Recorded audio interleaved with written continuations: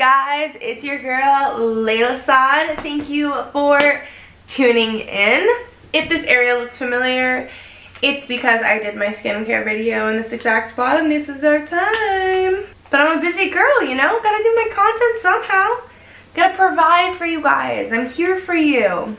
I thought, really last minute, I just thought it'd be a good idea to play a little game with you guys. So the game is called Actually Curious. So I actually found this brand via another brand I was working for a collab. They did a little interview and part of the interview was asking me questions from this game. I thought it was so cute, so I added it into my holiday gift guide, and the company reached out to me and was like, do you want one? And I was like, absolutely. It's similar to like that We Are Not Really Strangers idea where it asks questions and you play it, and I don't know, I just thought it'd be fun. I played with my boyfriend, so I know like some of the questions, but I don't know, I figured I'd just shuffle it out and just a way for you guys to get to know me a little bit more. And I'm gonna do it randomly, so hopefully I don't butcher these.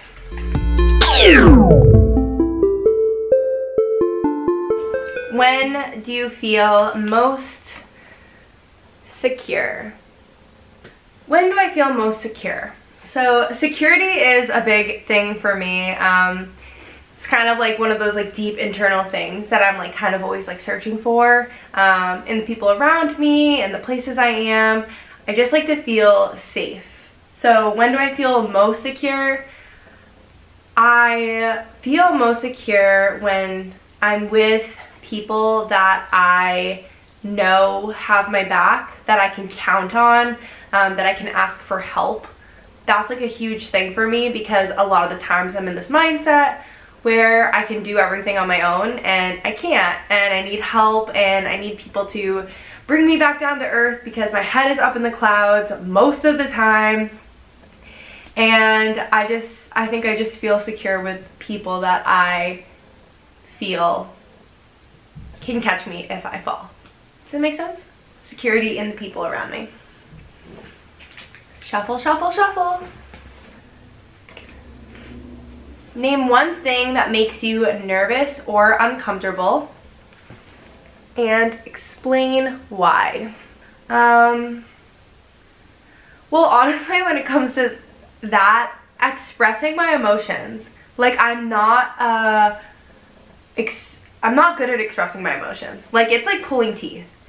And like once I open up, like I'll ramble, but like I could ramble for 40 minutes and you probably still won't actually understand what I'm thinking. Cause I'm just like rambling and then I'm like, do I think that? I'm saying everything. I'm like, do I think that? Do I think that? Do I actually feel this way? Am I actually sad? Am I actually anxious? Am I actually nervous? Or am I just making this up? Like I freak out because I have no clue. I can't express my emotions. So when I have to have like serious conversations with people, I definitely get uncomfortable and nervous. It's not my forte. I wouldn't even say I'm not emotional to begin with, but also I don't think I'm like very good at understanding my emotions. I feel like I'm in tune, but I don't know. I definitely overanalyze situations and whatnot, so I would say that expressing my emotions definitely makes me a little bit uncomfortable. My camera's gonna die, so I'm gonna change the battery. I'm gonna be so mad because I was just recording that in the wrong setting. So we are back in video mode. All right. Would you prefer to live the remainder of your life with a 30-year-old mind or a 30-year-old body? 30-year-old body, for sure. Because I want to be able to explore and move and dance and work out and jump around forever. So that's how I feel. How does singing make you feel? Exactly. That's just like that, you know? I love singing. It's so fun. It's so joyous. Like there is nothing, when it comes to music, this is how I describe my relationship to music. You know when you see like a really cute puppy and you're like, oh my god, you're so cute, like I want to squeeze you, like I can't express how much I love you. That's how I feel with music.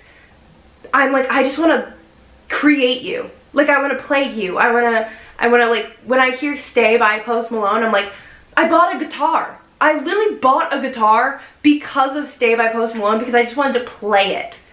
I still haven't learned. But that's how much I was like, I don't know what to do about the song. I love it so much. And singing is just like that. When a song is so good, when you're in the car and the windows are down and you're with friends and it's just like, ah, that's how singing makes me feel. What makes you unique? I'm freaking screaming in my home all by myself. And what makes me unique? I'm pretty lucky in the sense that, yes, I most certainly care what people think. No, I don't care enough what people think enough. Does that make sense? I still care. I'd be lying if I said I didn't. I've gone through every phase of my life caring about what people think, changing who I am to fit into other people's boxes. That's caring what people think. But in the sense, I also like, I was trying, but I was also like, well, whatever if it doesn't work. Like, I was half-assing it. You know what I mean? Like, I was trying to fit in, but I was like, whatever. But I'll do it, but I'm doing it, but you know? Does that make sense? So I think, like, my ability to step outside of, like, the comfort zone of society helps me. And I'm just really, really, really, really open-minded. Like, really open-minded. Like, the weirdest shit, and I'm like, yeah, like, that's creative. Like, that's interesting. Like, I can really get down, like, with anyone and anything in any situation, and be like, okay, like, I understand. Do you think, girl? Do you think about your environmental footprint? Why or why not? So I definitely do think about it. Like, I'm not, and I think I sell myself short because I follow a lot of people on Instagram that are like the most environmentally friendly, sustainable human beings I've ever met, and I'm like, oh my god, I should just do that. But like, I can't like put myself in that box. Like, I can't be like, oh my god, I'm so environmentally friendly. I think about it, I acknowledge it, I make note of it. In little ways, I cut back where I can. Like, I could do more. But like, I, you know, have a reusable water bottle. Like, I like to bring a reusable coffee cup, not right now because of COVID. Like, reusable straws, like little things like that. Like, I prefer, like, I hate when I order something from a company and it comes in like plastic wrap or styrofoam or anything like that. Like, I just love when they have like compostable packaging and like sustainable practices. I'm just now getting into clothing and like the sustainability around that, because I've always been really terrible with that. I have a shopping addiction. I buy cheap stuff from all these cheap sites that I wear once, and I just feel like I've been doing a really bad job my entire life. And now that I've learned, now that I know, like, what's that quote? When you know better, you do better. Now that I know that that's something like really crucial and is polluting our planet, I'm more conscious of it moving forward. And I literally, this is just like as of like last week. So, so I do think about it, because it's important for our future. If everyone made small changes, it would make a big difference. That's why, you know, if someone's like, oh, you can't change the world, of course not. But small changes from everybody does change the world. When do you feel out of place? Oh, why does that make me feel sad?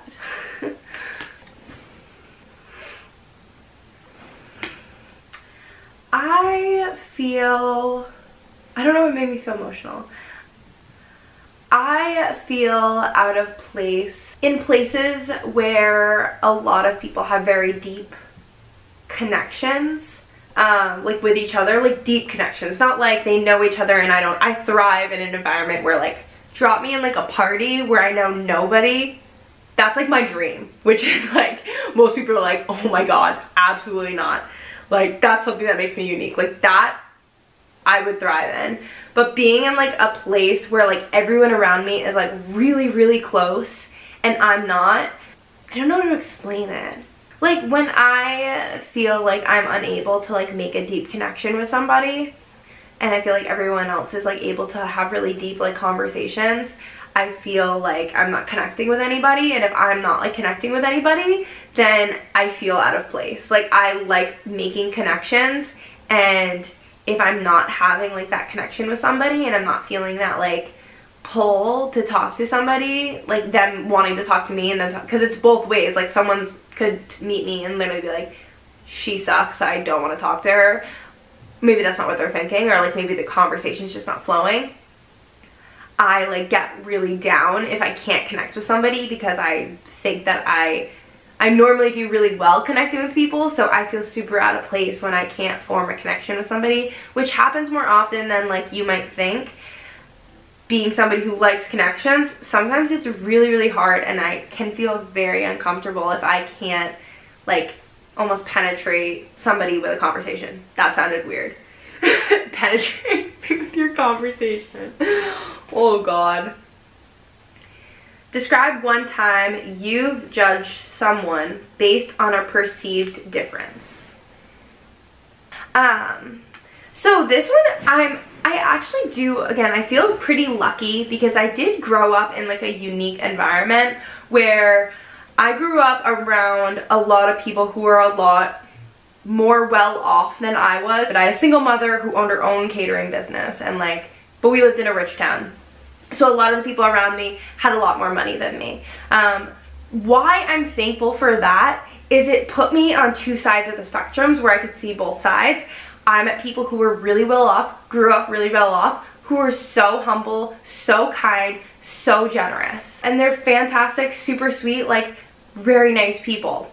And then I also grew up in like an interesting household. So like my sister's transgender, so I grew up like kind of with like a different niche around me, like really from a very young age. My dad's Middle Eastern, and my mom's a single mother, so we weren't really well off. And I always kind of gravitate to people who are like a little bit like unique. I don't know, add a little bit of spice into my life. Like they bring something cool to the table. I was like always really drawn to that. So obviously I've judged somebody before on a perceived difference. I like nothing, not a specific moment is coming to my head. I can't think of a specific time. Who's someone from your childhood who shaped who you are today, and why? So obviously my mama. For those of you who don't know, I lost my mom when I was 18, so I'm 23. She was a single mother, so my sole guardian. And like she was just the most consistent aspect in my life, the most consistent adult in my life. And she was like, obviously in hindsight, like I look back and I'm like, holy crap, she was freaking amazing. Like, so single mother, I talked about this earlier, single mother, owned her own catering business, so worked for herself, had her own business, like jumped through all these obstacles just to make this happen because this was like her passion and she loved to do it. I didn't even realize like how hard that must have been and how she like kicked ass.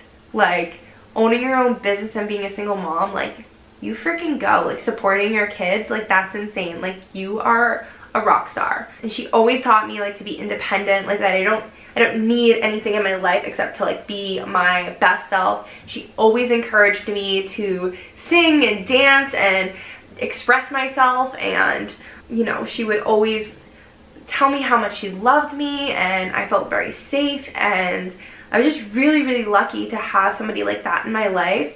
She's turned me into like an independent, authentic, like human being who expresses herself and is like proud to be who I am, and I don't know, like just proving that you can do anything. That's my freaking mama. So love you, mama. Okay, I'll do two more. Choose one, time travel or eternal youth, and why? Time travel, 100%. Eternal youth is morbid because who would want to live forever, because then you have to see everyone around you die. And especially at this rate, I don't want to know what this world is going to be like. Time travel, 110%. Where would I go? Not a question, I know. Probably 70s. I would love to go to a disco where I'm roller skating. I'm like obsessed with rollerblading. Roller skating, rollerblading, I don't know. It's like a manifestation. Like it's literally on my mood board, my drawing board, whatever. Manifestation, vision board. This girl with like rollerblades on. Going down like Santa Monica Pier. I love those videos, those TikToks. You know those TikToks where they're like in the flare jeans and they're in their rollerblades and they're like listening to like Fleetwood Mac. That's a different TikTok I'm thinking of, but like just under palm trees, like a boardwalk. I've never rollerbladed a day in my life, but okay, last one. Let's make it a good one.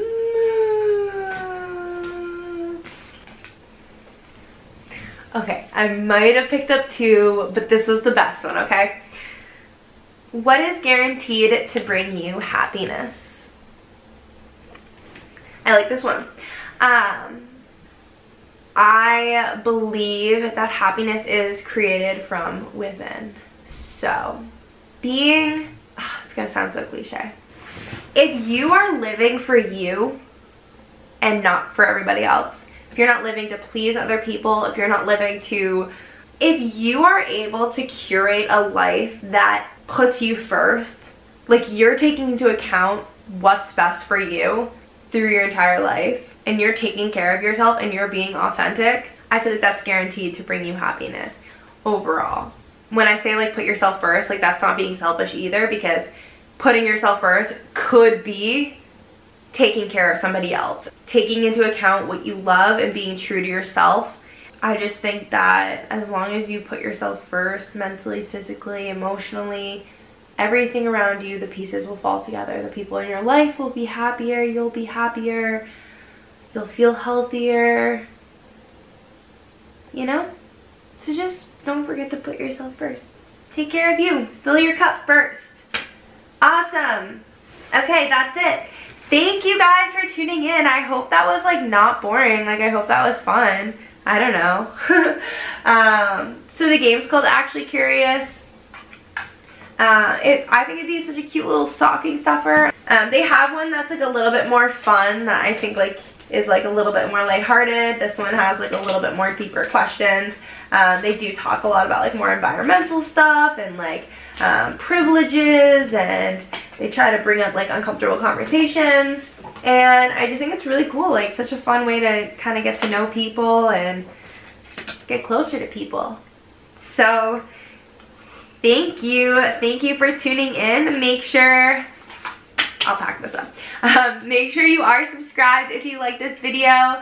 I really appreciate it. You da bomb. Why did I say that? But yes, please make sure you like this video and follow me on Instagram at Layla-Jane Saad. And I'll see you next time. Thank you so much.